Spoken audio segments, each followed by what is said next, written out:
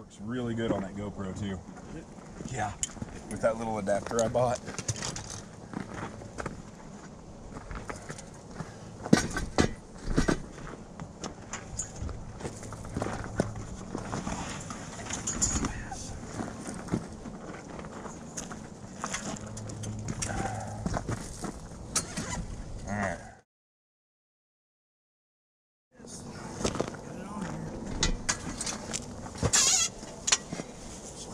Down wherever you can and strap it down. Holy cow. I'll be wearing my backpack, it feels like. Yeah, I can wear mine. Okay. But I can't do both for that long a distance. You know? Well, I mean, if that's getting all of our stand stuff in, that's a help. Yeah. My backpack's pretty comfortable. Really helped.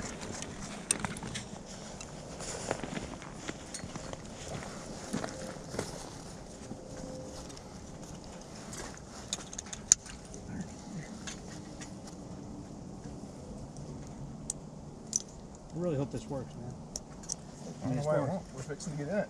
I mean, as far as getting down in here, be good doing all this, and then getting on this boat. I'll walk behind you. If it falls off, I'll... Alright, well, I just pushed it on. Yeah, it's on. Tilt it up. Let me see what that shot looks like. That is... It's not staying on there right. No, it ain't.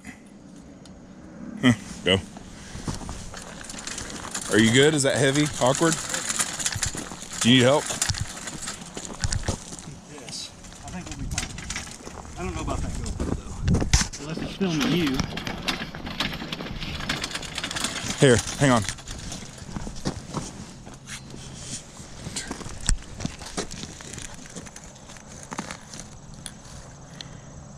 Still filming? Yeah.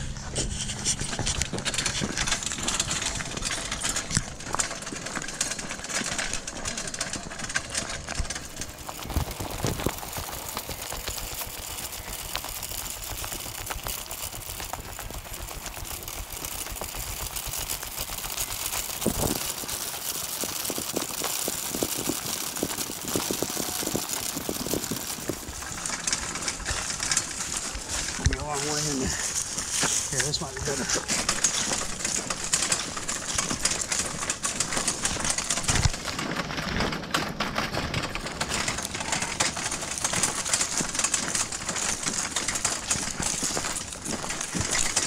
Why do we do crazy shit?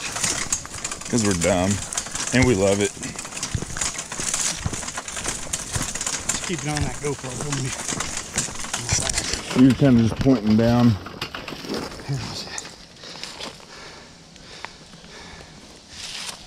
It's that deal's loose. It just wobbles around.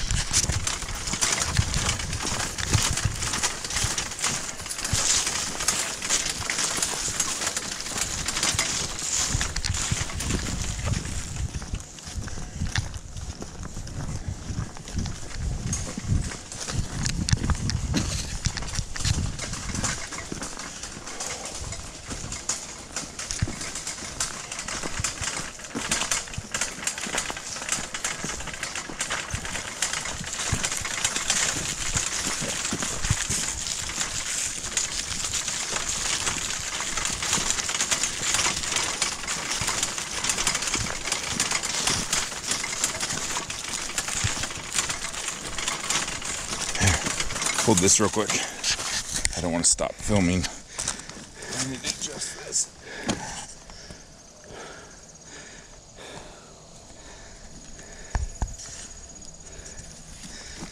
I like this little case.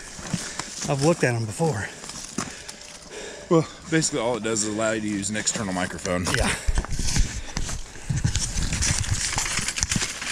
If they were really cool, they'd make it so it can charge and use a microphone at the same time. The GoPro sucks. Oh, that's way better. My thighs were hitting that every time I took a step. See, for loud and clunky as this is, it's a pretty good little setup. We both got weight. This is pretty wide. But we could go in pretty far just like this. We have literally everything, other than like lunch. Yeah. Well, we could pack more. Here's my medium bag. Yeah.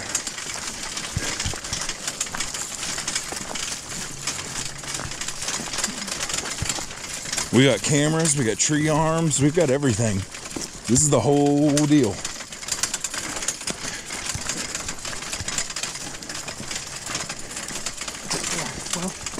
I'm telling you, this little fanny pack is a saver. How I got my bow on it. Oh yeah. Like.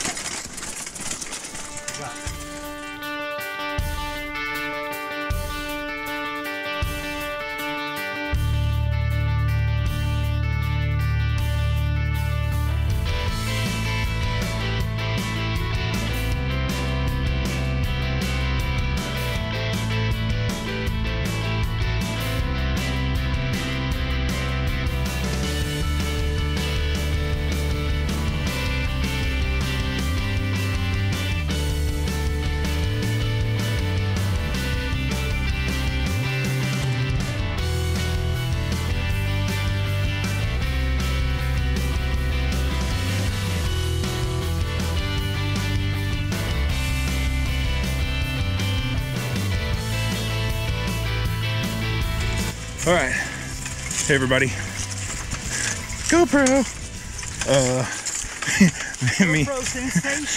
Me and Al here. We're walking in. We are literally loaded to the T.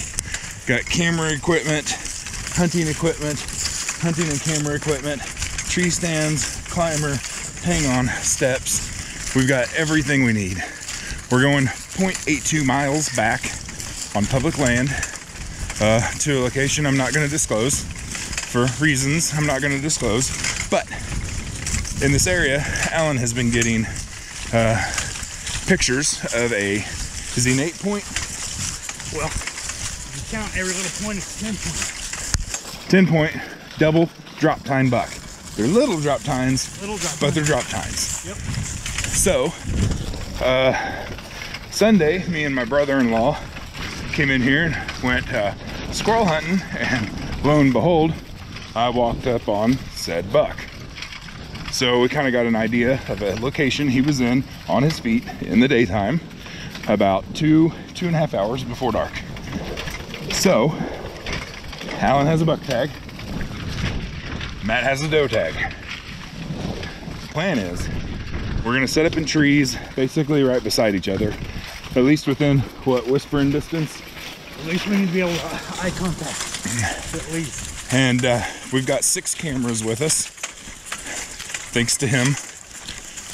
We plan to film pretty much everything from a lot of different angles. Hope to make a really cool looking video. Even if we're not successful, we want to put out a good video with some cool shots. But the plan is if a buck comes in, Alan's on it. If a doe comes in, I'm on it. So we'll see what happens. This spot is a little saddle acorn flat. Should be pretty good. Stick with us. All right, let me check my phone. Okay, hang a left. This road.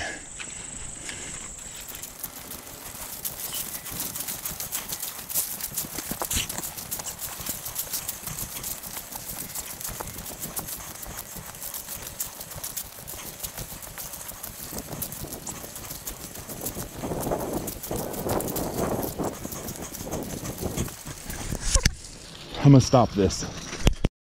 She's hot, dude. Okay, so I hit stop, it just shuts off, right? Yeah. I'm gonna put this up, let's unload this cart. Okay.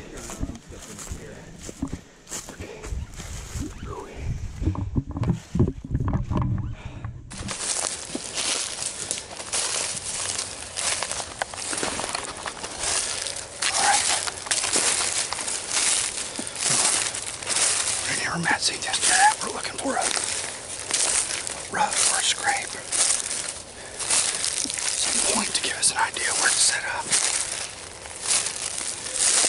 We're also trying to be stealthy here, so hopefully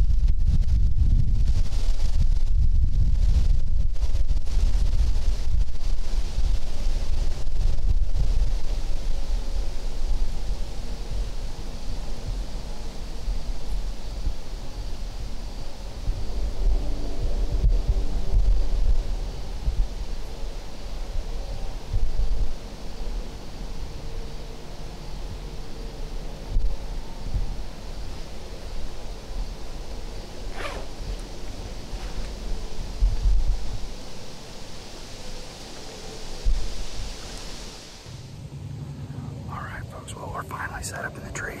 Me and Matt sitting together. He's basically just right here. Only about maybe 10 yards from me. My boy had a kind of a done stare moment. Man, I brought everything except for I left my stinking release in the in my other backpack in the car. So I got an 80-pound Hoyt Factor, Turbo Factor, 80 pounds. I didn't think I could pull it back with my hand, but with my fingers, but I am able to. Gotta be real careful that it might move it off the rest where it normally would set, but I think if I got a close shot on this buck, I'll still be able to take it.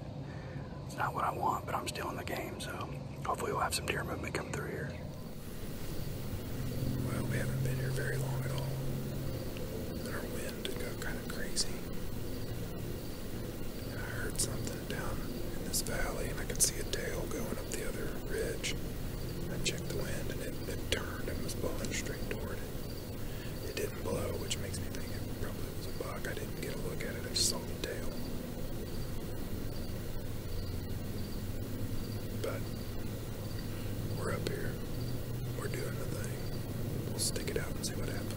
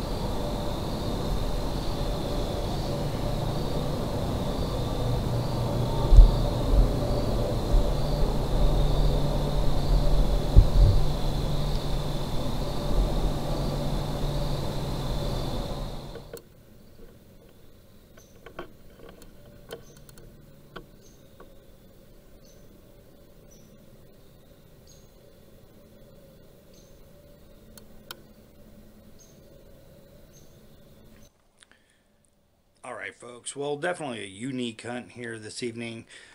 Me and Matt were able to team up and push ourselves further and farther this evening as we could do on a solo hunt. Unfortunately, we got set up just a little bit later than anticipated and had some movement through the area before we were really 100% set up. But had a wonderful evening out in the deer woods and just was able to learn from the experience to take in and to grow on our next adventure. Thanks again so much for staying tuned with this, and we'll see you next time.